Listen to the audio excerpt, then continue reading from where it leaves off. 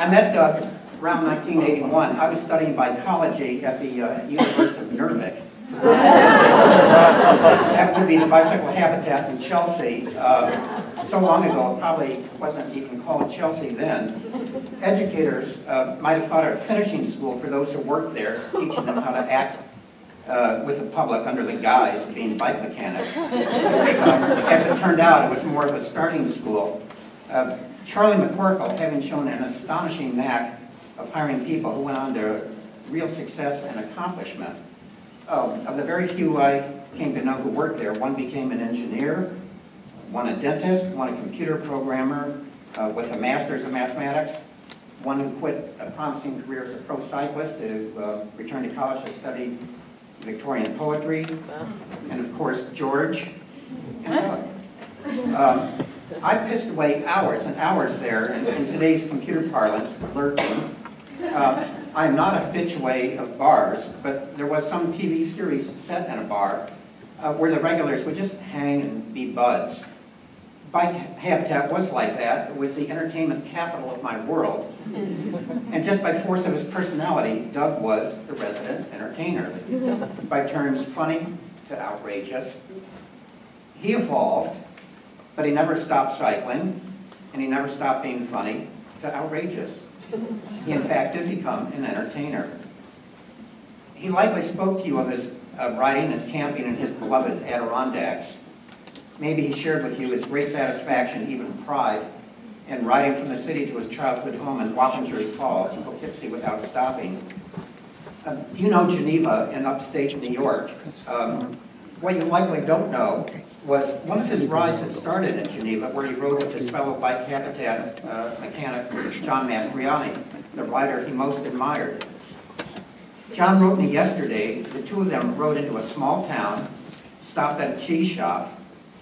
Doug was disconcerted to find they sold only one kind of cheese. and it was very stinky. It was Doug's, Tina informs me, Doug hated stinky cheese. It was Doug's bad luck that the only cheese they had was Gruyere. Incidentally, the name of the town they were in was Gruyere. Maybe I should have said it was Geneva, Switzerland, not Geneva, New York, where they were riding. How good a rider was he? As recently as September, he pissed me off yet again for so smoothly, so evenly staying on his pedals, negotiating the most narrow spaces, whereas I would put my foot down, not having the balls or the skill to thread my way through what he effortlessly did. There are surely others who will talk today about his musical ability. I can't talk to that, but none of his musical friends with whom I spoke at the hospital knew that he was a trombonist, and in fact, he went to college to study trombone.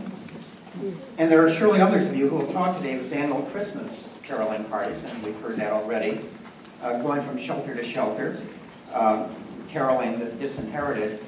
I liked a lot that while he knew I would never, ever accept the invitation after having done so once, many, many years ago, he never stopped inviting me. And that was an act of grace, I thought. There are others who will talk to you today about his improvisational humor. I am so sorry. I can't recall to you the hundreds of bits that he did. But I do want to tell you this one. He was hired to be a put-on waiter at an upscale party in Connecticut, I think it was. So there he is in a tuxedo, circulating among these well-off guests with canapes on his silver tray. He stops by one woman and asks, would she like one? She reaches to the tray to choose one. He stops her and says, no, no, no, not that one. That's not very good. Holding his tray in front of another guest while offering him a petit four, he himself snatches one off the tray and pops it in his mouth. And in a third outrage, he spills the pastries onto the floor and puts them back on the tray.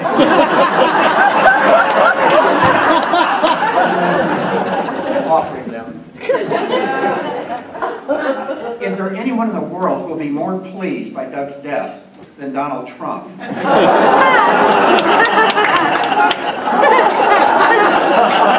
Was there ever a more eviscerating mimic of him than Doug? Which brings me, and Joe touched on this already. I'm so sorry you took the initiative here. I felt it was mine. Which brings me to Doug's capacity for outrage. I found comfort, actually great kinship, in his not merely feeling indignation for errant drivers, pedestrians, and even cyclists, but in his unhesitatingly expressing it to them.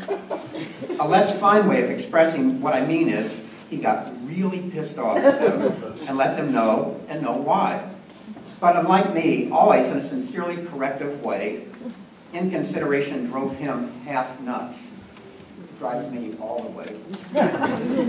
Which leads to his politics. Did he ever speak to you, as he often did to me, of his upset, sadness, and frustration at the decline as he saw it and the coming collapse of our standards in society? He was surprisingly well informed. I say surprisingly because there were so many more aspects to his personality than his politics. Okay, that really is all I want to say about him, but I do want to share this with you. It's something that he said to me about climbing, about biking up hills. And he spoke of it only with reference to cycling technique and a very narrow frame of advice intended strictly for cycling. But whether he realized it or not, it has application way beyond cycling to all of life. Sloth that I am, I tend to slow down, even stop pedaling and coast before the top of a hill. I haven't done that since 11:20 this morning. And certainly coast some distance down when I reach the top. His advice, so broader than cycling. When you reach the top, keep climbing. One final thing. It's long occurred to me that the smallest thing you do for a person in his lifetime, just opening a door, helping someone out with a coat, is greater than the greatest thing you can do for him after he dies, such as naming a highway or an airport for him. Here's something I'm asking all of us to do, and not for Doug, but because we've come to love Tina and value her. Each of us must keep her not merely in our thoughts, but in our lives.